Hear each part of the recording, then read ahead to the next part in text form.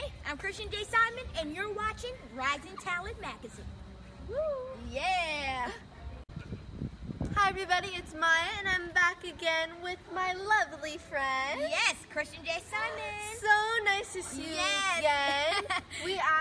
We're both in Doja C was Kid in a Candy Store music video together. Yeah. That's actually where we met. And so far you've been super busy since then, acting and dancing. Yes. So my first question for you is, what advice do you have for somebody who wants to go into the industry and wants to pursue both acting and dancing?